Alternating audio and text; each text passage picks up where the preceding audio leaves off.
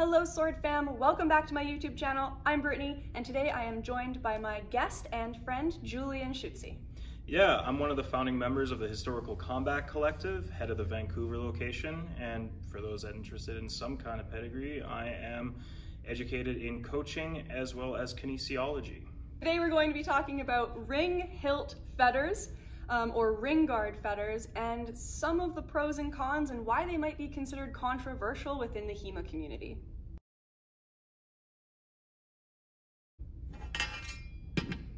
This is a ring hilt fetter or a ring guard fetter. Basically what that means is there are rings here that have been added to the hilt. Ring hilts can be single or double-sided, so you can have a ring on one side or one on either side. Today we have examples that are both going to be double-ringed fetters.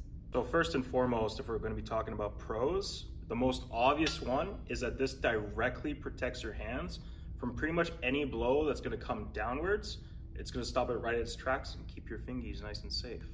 It allows you some variance about degrees of failure depending on the angle of the sword. So the Hilt will catch the blade if it's going down the edge, it'll do that job perfectly. But if your hand position is slightly off and the opponent's blade is coming down closer to your flat, it might not catch. However, it definitely will with the ring hilt.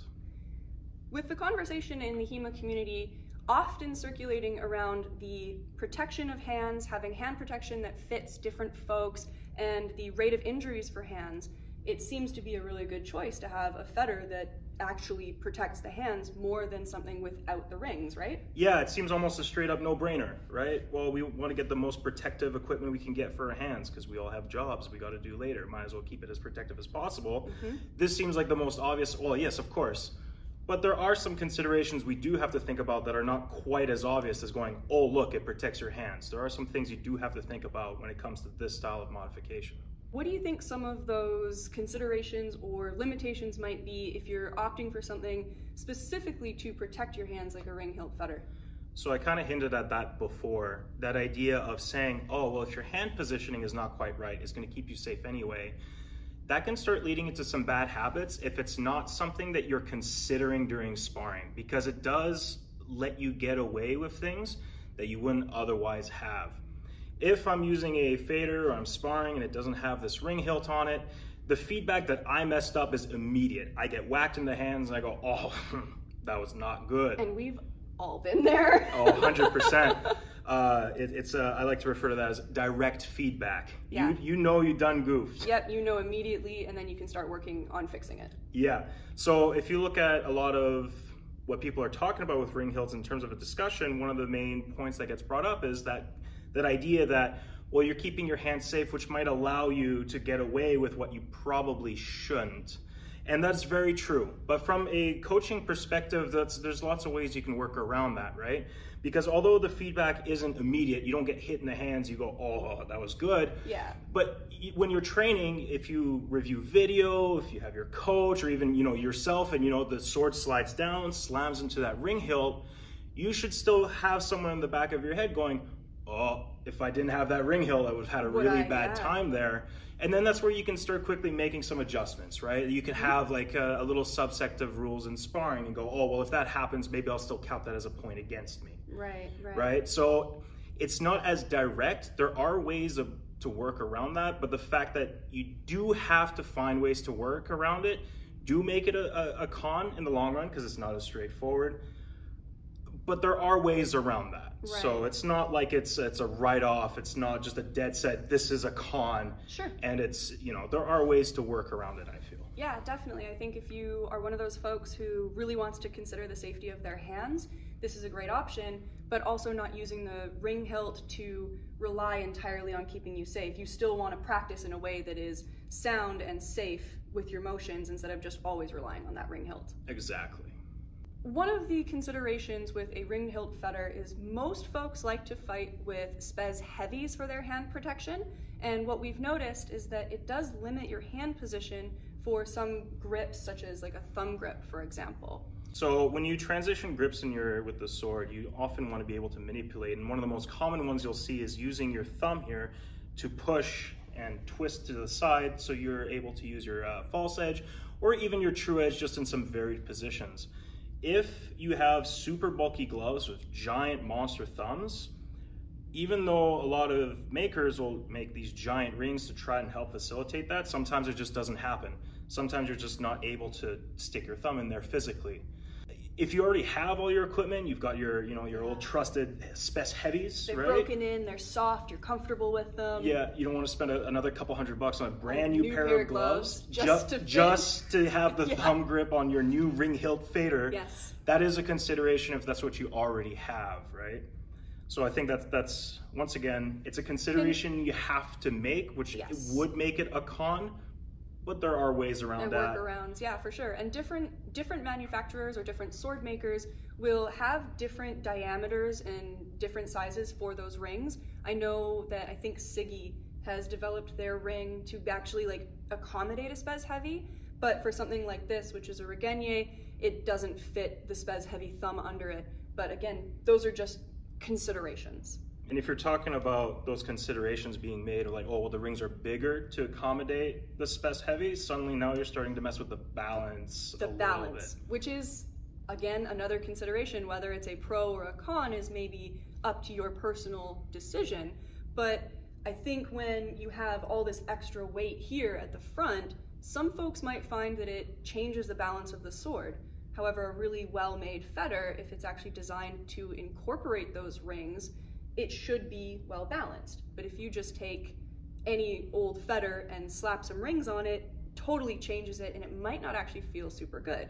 It's kind of a back and forth, and it's one of the unfortunate realities about seeing a cool new sword online and then just ordering it with the blind faith that yours is going to handle nicely. Yes. And not actually, going to a storefront and being able to feel and try them around, so that it can be a bit of a gamble, so that you definitely have to start trying to find other people's experiences with that particular setup and seeing what they think about it and deciding if that would work out for you as well. For sure.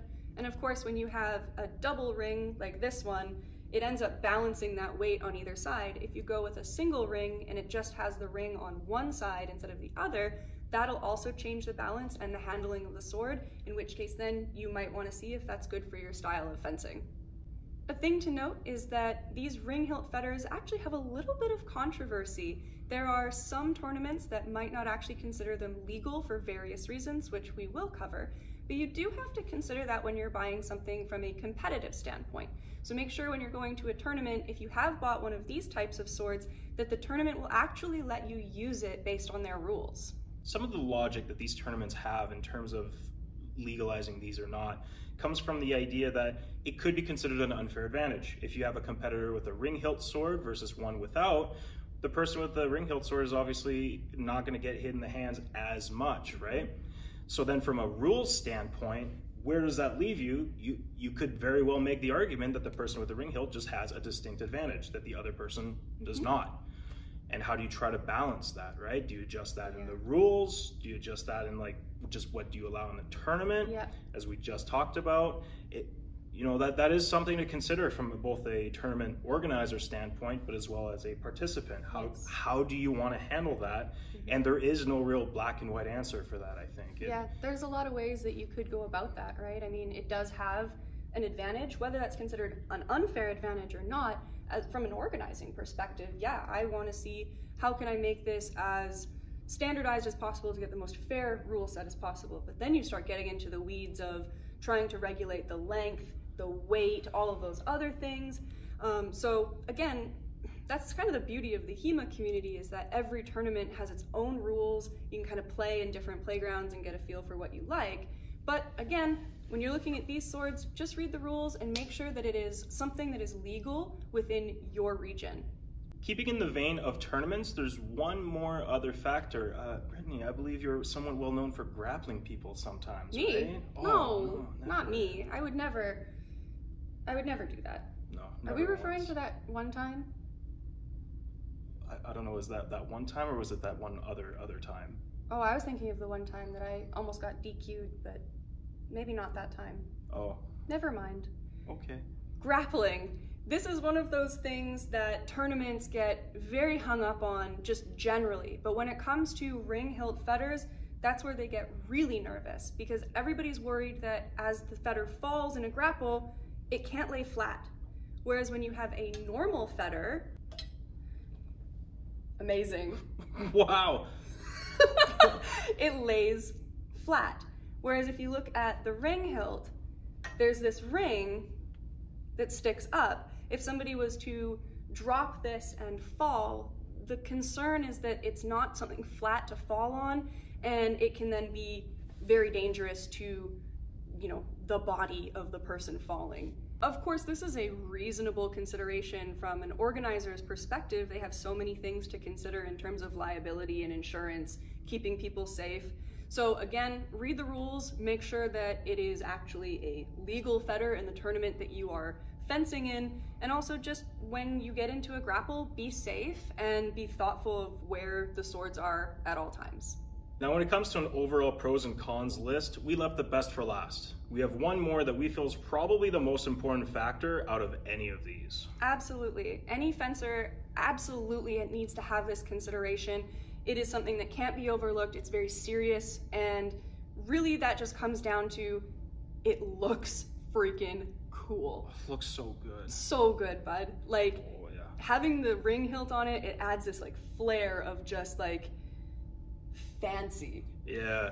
Like so fancy. Fancy. Some of them also, you get some twisty cross guards, you can get some twisty ring hilts in there too, and it just adds that level of exuberance going, this is not just a tool, this is my tool, and it looks good doing good. Yep. That is absolutely the most important consideration. Hopefully you guys found this video helpful and it gives you some information to make an informed decision on your fetter purchase. If you're enjoying the content, please consider joining me on Patreon, where you can get bonus and exclusive content. Thank you to my patrons Hannah, Jordan, and Alex.